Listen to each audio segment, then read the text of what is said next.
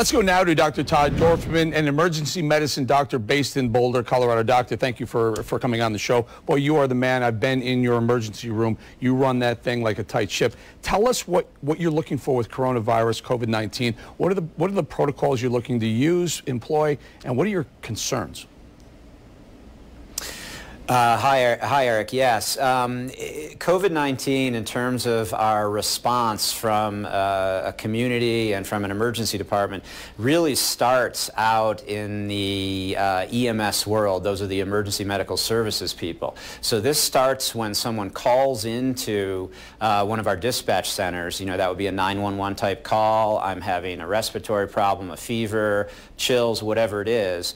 We've put in place specific screening protocols at the dispatch level for the entire city and county of Boulder, and we're following all of the Metro Denver and Colorado state guidelines also, and that's all being dictated down from our experts nationally. Well, Doc, give us a sense. We got it. I got that part, but what does that mean? So our EMS workers going to go out with masks on, glasses on, gloves? Yes. Tell us. Yes. Yes. So right now, originally we thought that we needed to use some specific types of masks called N95 masks, goggles, and full gown and glove protection. This disease is actually spread by droplets, okay? It is not like measles where you breathe on someone and you get it. So we are actually at this point, due to limited personal protective equipment, we are sending people out with normal surgical masks, gowns, gloves, and goggles when anyone screens positive for a potential COVID-19 case. So we are taking specific precautions in the field. We're only sending one emergency service provider in, and we are sending only the full team in if there's a life or limb threatening situation. And then, Eric, we need to decide on transport.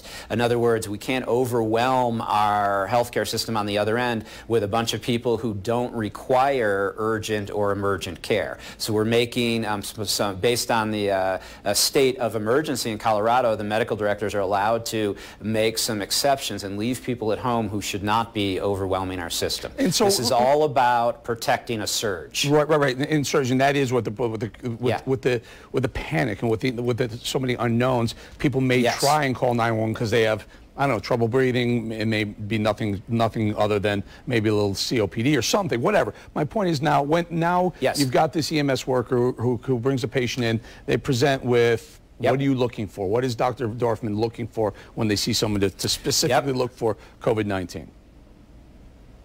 Well, that's an incredibly difficult question because, as you know, the spread is significant and there may or may not have been known exposures. So originally, this was easy. There wasn't very much in the United States, and part of our screening questions were, have you traveled to, Italy, South Korea, Iran, China, and or have you been exposed to a COVID-19 positive patient in that sense? So anyone who hit positive on that screening was put through a special protocol and specific testing.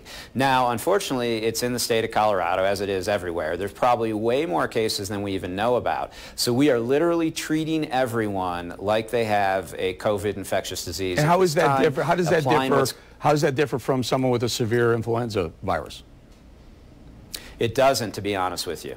And we probably should be always doing this, and we should probably be diligent about this every time there's a flu season.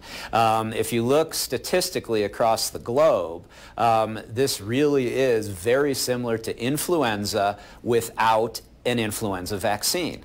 In other words, let's say half the population gets the influenza vaccine and that vaccine is 50%, effective or so. That's about 25% of the population, roughly, that is protected to some extent against influenza. The problem with this novel or new coronavirus is we really don't have a vaccine, so it's really new to the general public, and that's the issue really, is so many people could potentially get the disease. Even if the morbidity and mortality rates are similar to influenza, this just might be a bulk of people that get the disease. It just might be a bigger number. Dr. Todd Dorfman, I would say thank you very much. We'd like to keep you on the list because it looks like this is going to be around for a while. We'll bring you back, Todd. Thank you very much for your time. Thank you so much for having me.